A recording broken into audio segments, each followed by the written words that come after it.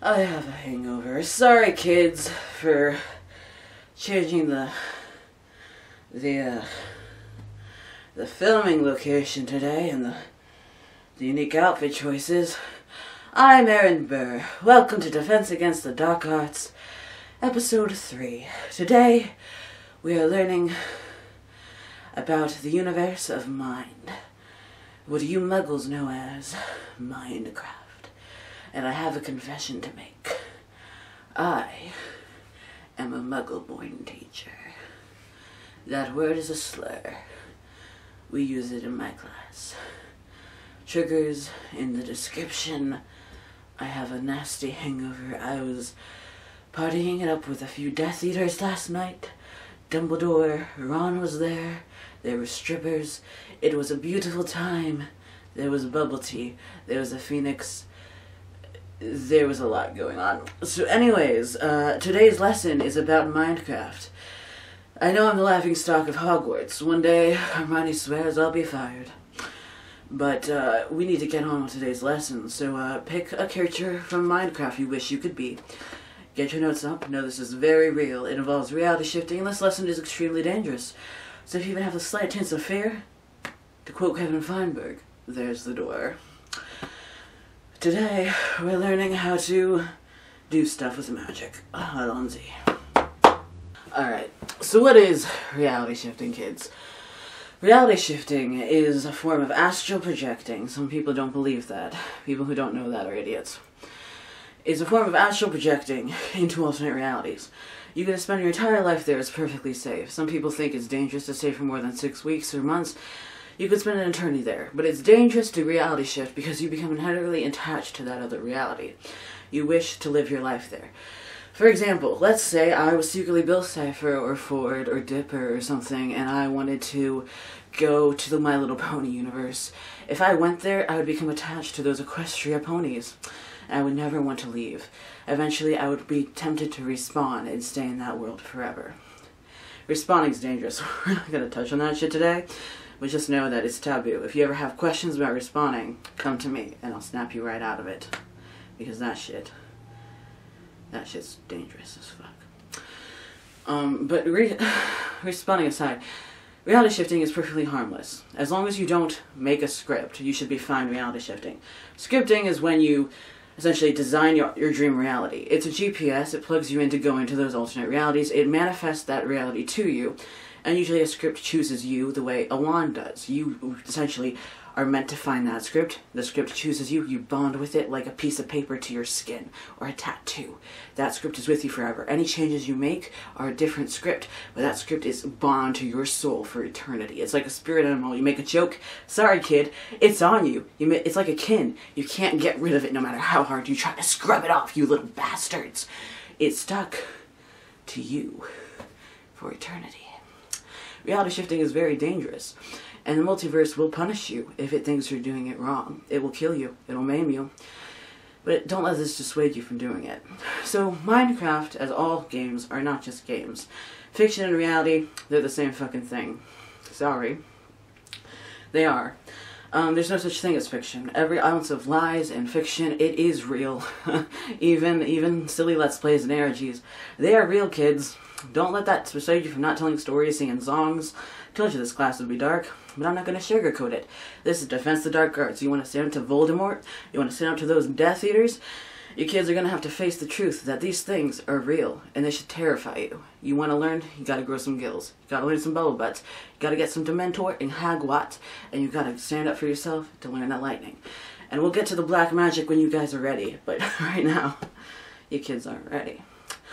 Every fantasy story you've ever read is real, and you can visit it, but you gotta be careful, because when you become that person, you'll never want to leave. This is your home, okay? Pokemon's not your home. Some versions of Hogwarts are not your home. Earthsea is not your home. Zeus and Olympus and Percy Jackson is not your home. Those are versions of you, and you should explore them, and they all kind of exist here as well, you just need to find them. But right now, in this concrete muggle-born reality where you are trapped, is your bloody home, you fuckers. And you need to be here. I'm going hard on you. I told you at the beginning of this class I'd be hard on you fuckers. I told you it's a hard class. I'm the laughingstock of Hogwarts, but it is a difficult class. I'm not going to sugarcoat it. You are learning to defend yourself. You are Dumbledore's zombie. Everyone thinks he's dead. He's not dead, you fucks. There's something about Hogwarts you all don't know. Nobody ever dies. In a way, you're all trapped here forever. A piece of you stays with this school forever, and I know that scares the shit out of you, especially you Muslims and Hindus. But you always stay here. It becomes peaceful. It becomes exciting. You have the dream bubbles, the realms, your greatest memories, your greatest triumphs stay with Hogwarts for eternity like a moving picture. And you know what? It is the best thing ever.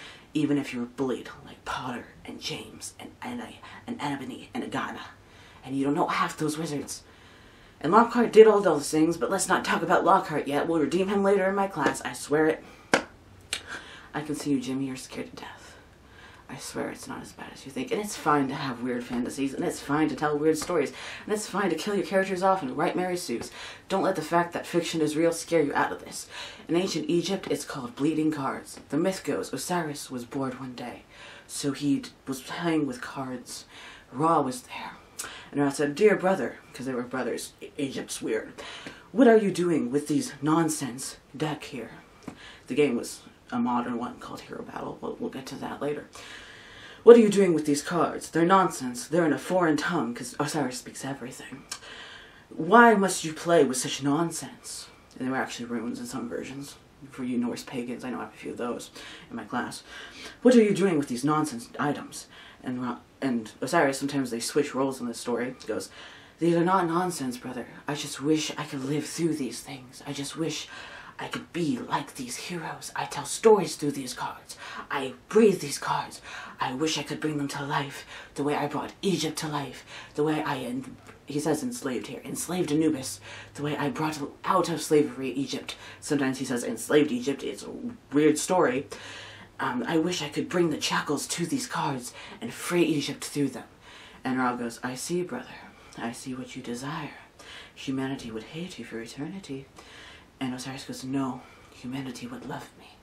They would love me, Osiris." And it's a weird story. The perspective keeps changing in it.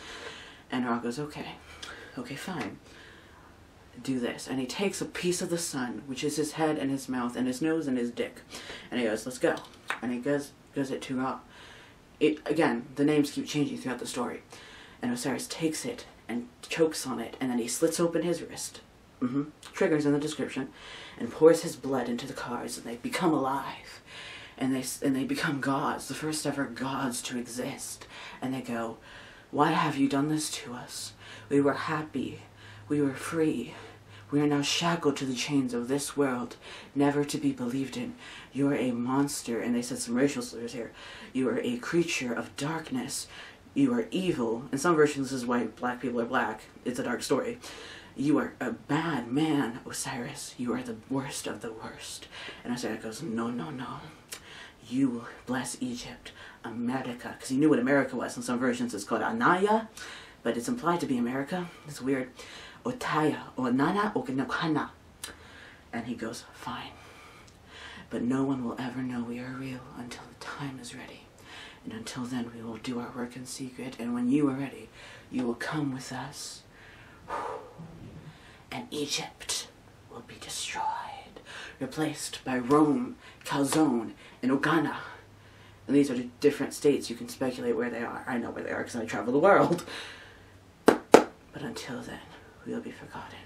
And they zapped out of existence, never to be seen again. And Osiris cried, and he cried, and he cried for 10,000 nights, and 10,000 days, and 800 years, until now. And that is why fiction and reality are the same thing. There's also a Norse version, an Irish version, an English version, an American version, a Native American version, and I know what you're saying, little G. We're not going to talk about the Mayan version here because that involves Anubis too, and that's a really racist story in this class. We're not doing that. Not yet. So fiction and reality are the same thing. And I just scared half of you, but we need to talk about it because I'm not going to sugarcoat my class kids. I'm not going to. So, now that you know that's partially how reality shifting works and why it's possible. Alright? Good. That's how it's possible. Now that we know about Hogwarts, let's talk about possibilities. There are different methods to shift. Everybody has to do a process to shift. Oh, I have to go to sleep. I have to write a script. I have to go into Alice in Wonderland tunnel. You don't need any of that. You just need to close your eyes, feel your heart, imagine very vividly, and you can get there. All you need is imagination. You can literally shift through your daydreams. It helps to have a vessel, a power, a breath. It helps to have a technique, but if you're really skilled at magic, and you know what you need to do, you just take your hand and feel it to your heart. You could do a pose, focus on where you need to go, and bam, you're there. You can focus on your vessel though. You need to sculpt yourself almost out of clay, and it helps if you have a toy to do this with, and you can be there in your dream reality. Focus on the details, focus on what you want, and go. But remember, kids, it is dangerous as fucking hell. So what's this have to do with mind? Well, I made a promise to a boy who watches me that we talk about his dream reality. The world of Mindcraft is not just a game. It's an alternate reality that was given to the creator, who's not a douchebag, by the way. I work with the Goddess of Fame, and she tells me everything about everybody, and he is very misunderstood, and so is Yandere Dove, but we're not touching that bitch over here. No, no, no, that guy's on my bad side today. But, basically, it's not for me. That's a good guess. Basically, Minecraft, we're going to do a spell. This spell is an ancient one. It will turn you into a non-human creature in that world. You will be the villains. You will be bound to that world by blood, and you will have to kill, sacrifice, and do evil things. You are doing this to learn immorality. When the lesson of morality is over, you will come back with the powers of the creatures. These creatures can be endermen, those explodey things. What are those called again?